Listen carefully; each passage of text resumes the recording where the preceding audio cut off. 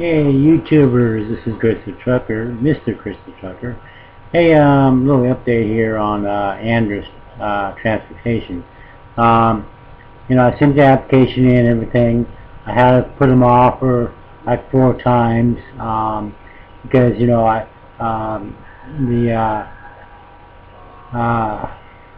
the court thing. I had to do jury duty for the court. I got sick, and then a couple other things came up, that were important. And had submitted my application, well, I had resubmitted it. Told them to go ahead and continue on processing the application a few weeks ago. But when I did, I said I do have a cold, so if you set up the orientation, make it for the 7th of November. That way I'll be over the cold, should be over the cold by then. And they said, okay, no problem.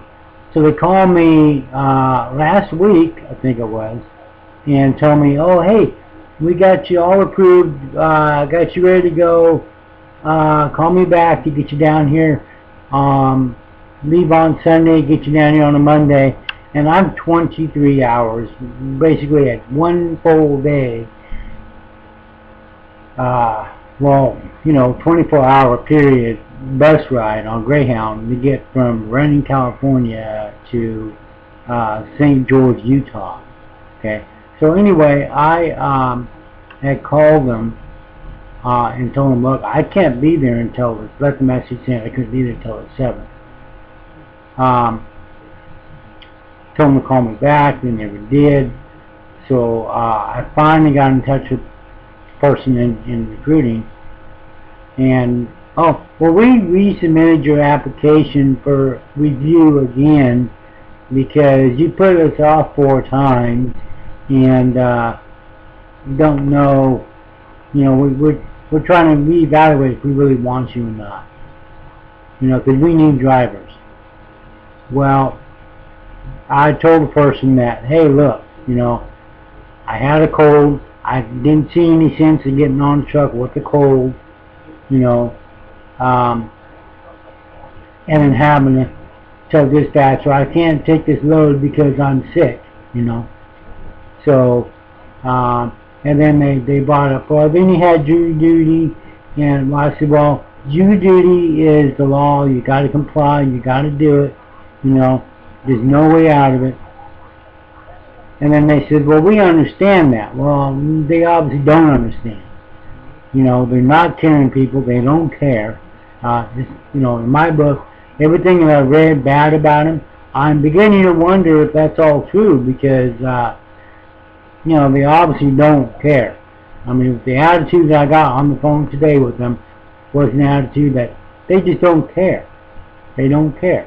So, if that's the case, I'm going to reevaluate whether I want to be with the company who don't care or not. Because now I'm beginning to wonder if they did call me back and say, hey, well, okay, yeah, we're going to go ahead and go with you anyway. And then I decide to go with them and get out there to orientation.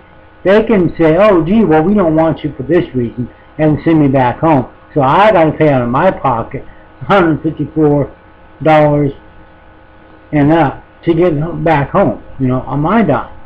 So it's a waste of my time, waste of my money. So, I'm kind of reevaluating, seeing whether I want them or not. I'm afraid, that would happen. Or if that don't happen, I get on the truck, I'm out there, I'm working, I don't get my advertised home time like they advertise, you're out 10 days and you're home for a day and a half. Well, that's fine with me. That's, okay in my book. But, I'm just afraid I go out there, I'm busting my butt.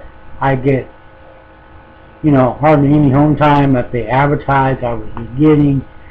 And then when Christmas comes around, which is coming soon, I'm not going to be able to come home and spend with my family, the day and a half or 2 days with my family for Christmas, and then get back out on the road. I'm sure they're going to say, no, you can't have Christmas time.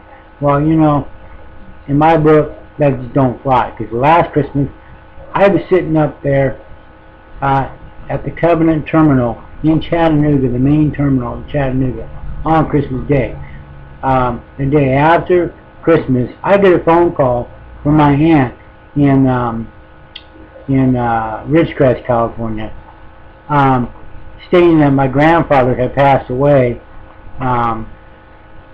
that day on Christmas Day, so, or on the day after Christmas. So he was 93, I think, and I just, you know, I tried to get back on the Covenant, but because I had those accidents, now they don't want to hire me back. So my only option right now is to either try and get on with the local driving jobs here, or go ahead and get my passport to get on with Prime. But see, now if I get my passport, right, with Prime, I apply for it in November, I get it, let's say, December. I don't want to go with Prime, be out on the road for, let's say, 2 weeks, 3 weeks, and say, hey, I need Christmas Day off. Now, what company is going to say, oh, you only started, you know, and been with us 3 weeks and you want Christmas Day off? Well, we need you on the road. Sure, they're going to need you on the road. They got merchandise to get moved. So, you know, I rather wait to go with the company like Conway. And if I have to go through a refresher course, see if I can do it through them, or maybe through another company, or maybe even get back on with Covenant. I don't know. See what kind of deal I can work out with them. Getting back on, doing teams, going through a training course, refresher course if I have to. I don't care. You know, whatever I got to do, that's fine. But I'm going, you know, when I get with the company, I want to stick with the company. I want to be out there on the road and deliver the products to get my time in.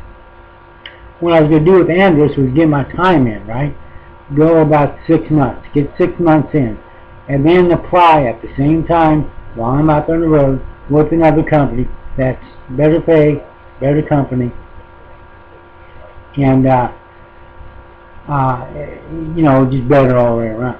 And but so far, Andrus right now is showing me it's a shit company. They don't give a crap about their employees, so why should I care about them? So, for all you drivers that want to go with Andrus, be careful. You know, really check them out first. You know, don't do like I did, put them off 4 times. But I had good reasons why I put them off 4 times, and they got all bent out of shape. You know, if you have a family, they should care, because I'm sure they got families too. You know, and I'm sure if they have to go do something with the family, they take time off and go deal with it.